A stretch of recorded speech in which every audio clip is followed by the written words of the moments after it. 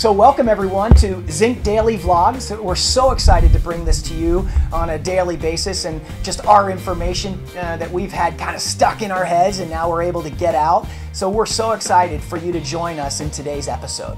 Let's talk about something that you and I have talked about a lot, and kind of, you know, people that play tennis or even, you know, anything in life, but I think it's important that they, you know, they think a little bit more short term and smaller goal instead of that thinking big. And that's kind of where we really talk a lot about that as we've done our camps and coaching kids now, is like starting to think a little bit more highly of themselves and a little bit, you know, a little bit outside of the box, because everybody wants to be put inside that box or wants everybody to put them in the box instead of getting out. So share with us your thoughts on kind of how that's helped you, but also what you would want everyone to kind of think about when they're out there. Yeah, so I think that I've been criticized for this a little bit in my life, is that I always tell a student when they come to me is, I just had a really great experience that I started working with Mira Gladstone.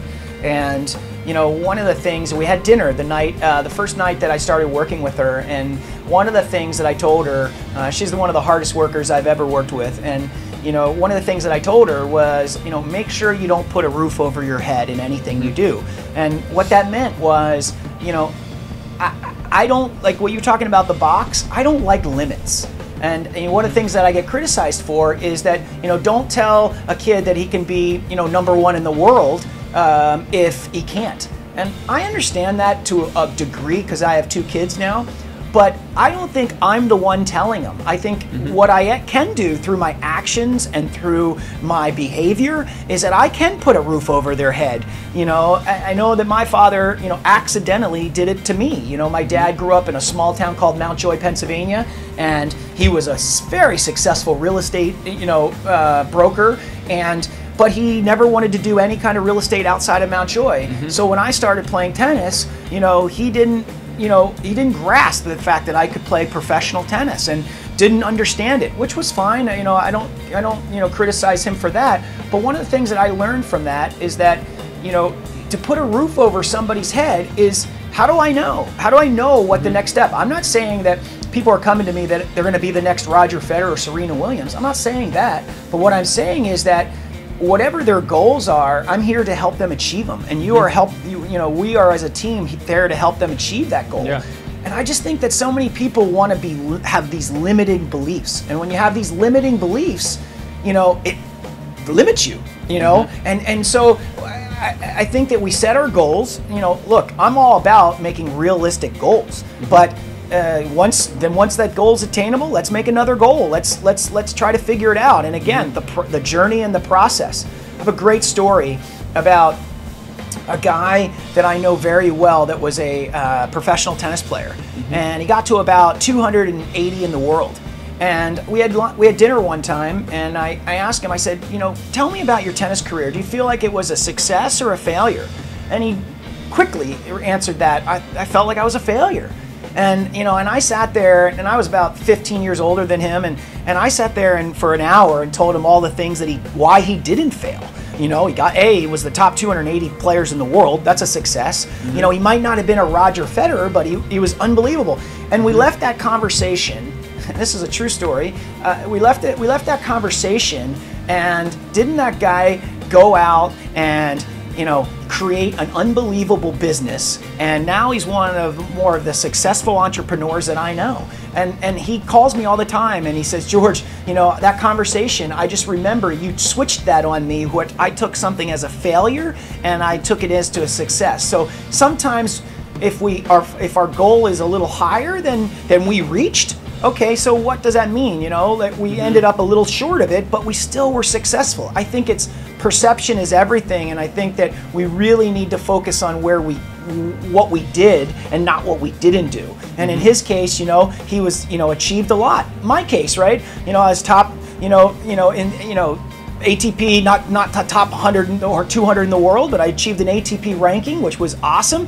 I look back at my career now, coming from a little town in Mountjoy, that I was successful. You know, I had a lot of successes. So I'm a big believer that you can't, you know, put roofs over your head. Let's shoot for the sky and see what happens. You know, again, you know, waking up with a good perspective every day, with a good, you know, a good punch and ready to fire to the world. And look, we're going to have some setbacks, no question. But let's keep reaching for the stars. Yeah, that's fantastic, and definitely something that everyone needs to take into account. Absolutely.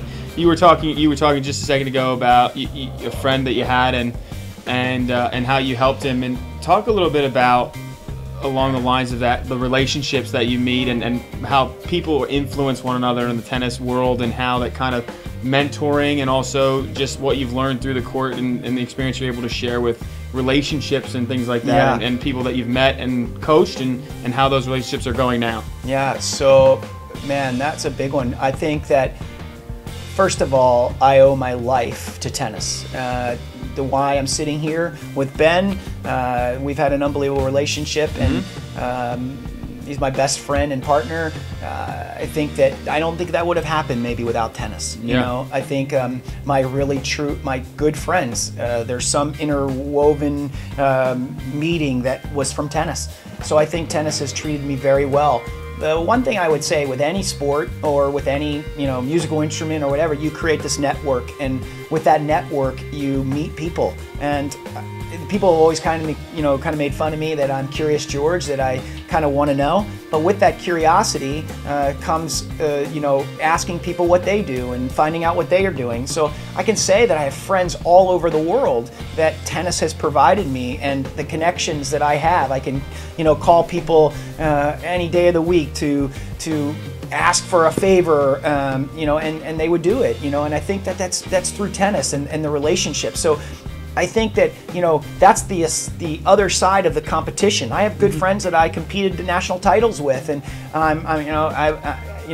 just last week, for example, Tyler and I were practicing at the Orange Bowl, and I called up a really good friend of mine that he and I played in the semis of the Nationals, and his name is Andrew Lake, and what a great guy. And I called him up, and he works at a club, and I said, hey Andy, I said, we're looking for a place to practice in the morning. And without hesitation, he was in California playing a father-son with his son, and without hesitation he says, hey George, you're more than welcome at my club. And I can't tell you, that just made Tyler and I feel so good, and we had this nice club that we practiced at, and I'm just so thankful. Those kind of friendships, I can't say enough. So it's just, just because I'm a person's competitor doesn't mean I can't be, with matches over, shake hands and get to know that person and create and cultivate relationships. I think that's huge. Yeah, absolutely. A lot of, all my friends as well. Tennis somewhere, for sure. So true. So, but, just kind of as we're finishing up here, tell us, I think, as I look down the list here of all the things, the biggest thing that I feel is important, over the overlying thing is just passion and moving forward and enjoying the process, and what we've kind of talked about. How do I do this day to day? What makes things like that? Day to day is tough, and kind of focusing in on that, it can be very difficult. How do I do that day to day and kind of make my life a little bit better each day? Yeah. So I have a chapter in that book that's called chunking. And to me, I think we start to think about it's too big, right? I think you and I kind of went on a little bit of a nutrition kick in the last couple months, and sometimes that can be overwhelming to people. But we had to kind of chunk it down into bite-sized amounts, right? So we can handle this. And so I always tell people to go hour for hour, minute to minute, whatever it is. And I think if you chunk things, right, is to be able to say, look, I can only really control things this hour, this minute. Stay present, right? I think if you stay present, that's everything. So I won't tell you that the day-to-day is easy, because the day-to-day isn't always easy. But what I will tell you is that we really just need to chunk it and put it in perspective and just, okay, can I do this for this hour? Let's talk about a match. I want to change my attitude. I want to change my attitude in a match, but it's overwhelming. I've been negative for 10 years. How can I change it? So that's where I would start, by playing one game. Can we play one game without saying a word?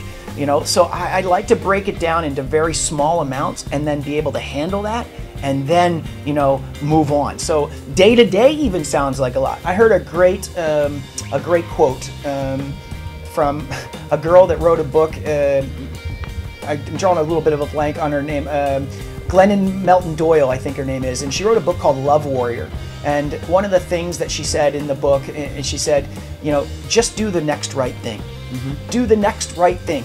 You know, so we're in this minute right now, in this second right now, do the next right thing. And I think if you live your life by that, so me, if I'm out on the court, if I'm chirping negative stuff, that's not the next right thing. And I can remind my student that, hey, you know, Tom, you know, one of the things I want you to do is, you know, after you miss that forehand, I want you to ask yourself the question, what's the next right thing? And I think if you do the next right thing, you're going to see the fact that they start to blend, and the next right thing becomes that day-to-day. And I think that is huge. So smaller amounts, you know, don't try to think of it all at once. If I'm, you know, trying to lose, you know, 30 pounds, don't try to think about, oh my gosh, I got to lose 30 pounds. Let's lose a quarter of a pound. Let's start eating well today. Let's get rid of this one food that was, you know, bad, and let's try to do that. I think if we do that, you're going to knock it out of the park. Awesome. Thank you. Well, thank you for joining us today. We've really appreciated you spending your time with us. We've loved sharing this information with you. So we just hope that you guys are enjoying this, and give us your feedback on YouTube and on our Facebook page. We just love to hear from you. Check back tomorrow again for another episode of our daily vlog. Thank you, George. Appreciate your time. Thank you, Ben. Have a great day. Thanks, everyone.